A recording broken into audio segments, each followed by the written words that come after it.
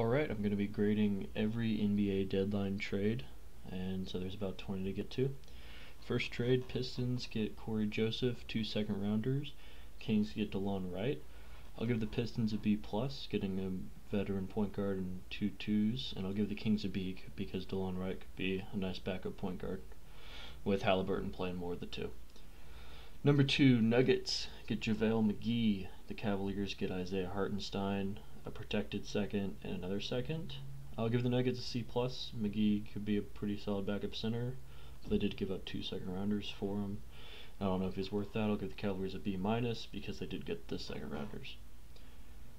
Okay, number 3, Bulls get Al-Farouq Amino and Nikola Vucevic, and the Magic get Wendell Carter Jr., Otto Porter Jr., and 2 first rounders. I'm going to give the Bulls an A because they got an all-star center who's super underrated, really good player, and a solid defensive wing. I'm going to give the Magic an A- because they did get the 2 first rounders. Now they should be in the middle because the Bulls should be pretty competitive with Vucevic if Levine stays. And they did take on a lot of salary in Porter Jr., and I think Wendell Carter Jr. has a little bit of potential, but he's probably maxed out as a high-end bench 5. Fourth trade, Celtics get Evan Fournier, and the Magic get Jeff Teague and 2 second rounders. I'll give the Magic a B- because Fournier's contract was up after this year, and they got somebody Teague can put in some minutes, probably not super productive, but they did get 2 second rounders. I'll give the Celtics an A because they got a elite scorer to come off the bench and only gave up really 2 second rounders because they weren't using Jeff Teague much anyway.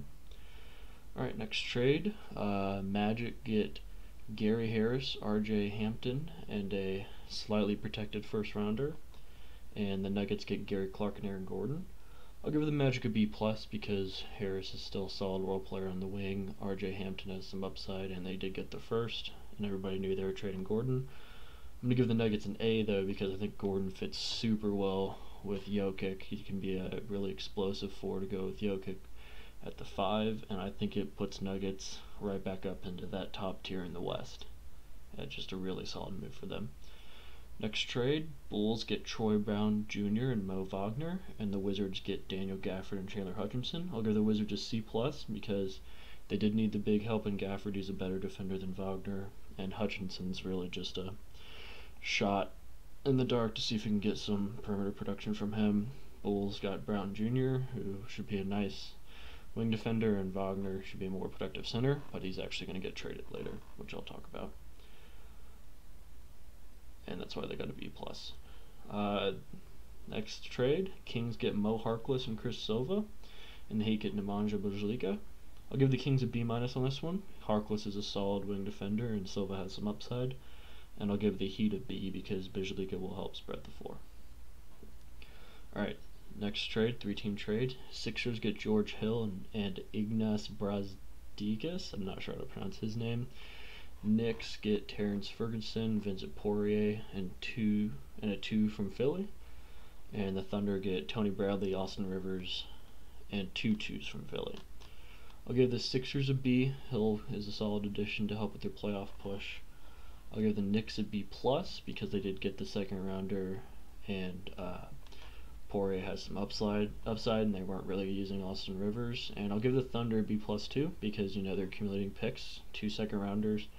Bradley could be somebody they might want to develop at the 5, and Rivers isn't going to really stick around, but he didn't cost that much. So, alright, 9th, the Raptors are acquiring Rodney Hood and Gary Trent Jr. from the Trailblazers in exchange for Norman Powell. I'll give the Raptors a C+ because they did get younger with Trent Jr. as opposed to Powell. I don't see Hood playing too much, but he's, I guess, okay. But they did get younger with Trent Jr., and I'll give the Blazers a B because they probably won't retain Norman Powell, but they got a really nice scorer and perimeter shooter down the stretch. And I think the Blazers are a sneaky team to contend this year. Alright, next trade, the Jazz get Matt Thomas and the Raptors get a second rounder. I'll give the Jazz a B because Matt Thomas is a really solid perimeter player, and I'll give the Raptors a B because they weren't really using Matt Thomas, and they got a second rounder out of it. 11, the Hawks get Lou Williams, 2 second rounders in cash, while the Clippers get back Rajon Rondo. I think this is a really good move for the Hawks. I'm going to give them an A-. They got nice scoring out of Williams, 2 second rounders and money. And honestly, in a trade involving Lou Williams and cash or Rajon Rondo, I'd actually expect the Clippers to get picks out of that, which is why I'll give the Clippers a C minus because they did not need to give up those second rounders in my opinion. Alright, next trade, the Raptors got a second rounder from the Kings for Terrence Davis. I'll give the Raptors a B plus because again this is another player they weren't really using. And I'll give the Kings a C plus because Terrence Davis has some legal issues, but he does have a bit of upside.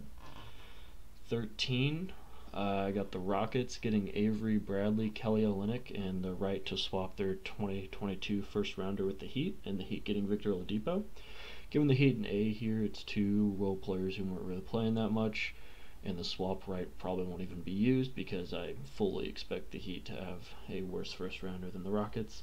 I'll give the Rockets an F because in this situation they essentially turned Karis LeVert, who they got out of the Harden trade, and a second rounder into Avery Bradley, Olynyk, and a swap they're not going to use. So they really got nothing, almost nothing back for Karis LeVert, and this was just a disaster for them.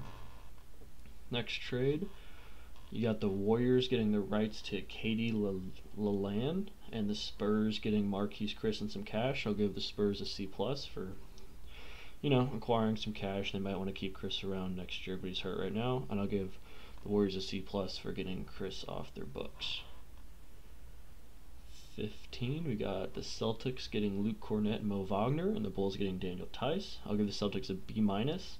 I think Mo Wagner is a step down from Tice, but he could be better down the road, and I'll give the Bulls a B plus because Tice is a step up from Wagner, and now they have a really nice post situation with Vucevic and Tice and Markkanen and Trey and Thaddeus Young as they're gonna start to make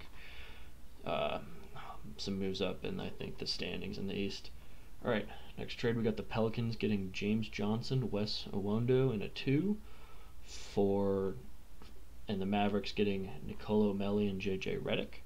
Give the Mavs a B plus because I like Melli's perimeter ability and JJ Redick's perimeter ability and scoring. Obviously, it gives them a couple shooters down the stretch where Doncic and Porzingis are going to need some help, mostly Doncic. And Pelicans, I'll give them a B minus because I do like James Johnson's versatility. Iwundu does have some upside, and they got a 2, and Redick was not going to be a key player for them down the stretch. All right, next trade. This one happened a few days ago. The Bucks got Rodney Carooks, PJ Tucker, their own 2022 first back, and cash from the Suns. The Rockets got DJ Augustine, DJ Wilson, pick swap from the Bucks that would turn their second rounder into a first rounder, and the Bucks 2023 one. And the Suns got Torrey Craig from the Bucks. So first of all, I'm going to give the Suns an A minus, giving up cash for Torrey Craig. Craig's a nice role player, can slot in defensively for them in their defensive lineups, and the kind of veteran defender that they will probably need down the stretch as they look to compete in the West. I'll give the Bucks a B. They did get their first rounder back, but they gave up a 2-to-1 swap and a 2023 one. The players they gave up in this, though, weren't super important to their team, and they did get Crooks and Tucker who should contribute down the stretch. But it's not really the big trade I wanted the Bucks to make in order to really be a contender. And the Rockets, I'll give an A minus because they were able to turn some players that they were going to get rid of. PJ Tucker didn't want to be there. They were able to turn it into a 2-to-1 pick swap and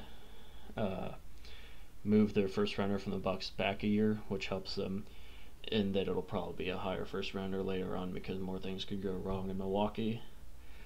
Next trade, we got the Heat getting Trevor Ariza and the Thunder getting Myers Leonard at a 2. I'll give the Thunder a C plus. They did get the 2. They're building up draft capital, but Myers Leonard, there's that whole controversy with him, and he's not that good of a player anymore. He's also out for the year. And I'll give the Heat a B minus because I think Ariza can be a solid wing player down the stretch. Just another solid depth piece that they could put in when competing. Alright, 19th, I got the Clippers getting a protected 2, and the Kings getting, I'm not sure how to pronounce this correctly, my Fiondu Kabengele, and a protected 2. The player in this doesn't really matter. It's really just opening up a roster spot for the Clippers. and just a protected 2-pick swap. So I'll give both teams a C+. And then last, the Warriors got Cash, and the Hornets got Brad Wanamaker. Give the Warriors a B. They weren't really using Wanamaker much, and they got some cash because they do have a huge salary cap issue, and they're going to need some cash. And I'll give the Hornets a B+. After losing LaMelo Ball, they did need a playmaking point guard that they can use down the stretch. And that's it. That's the 20 trades that I'm grading for the trade deadline.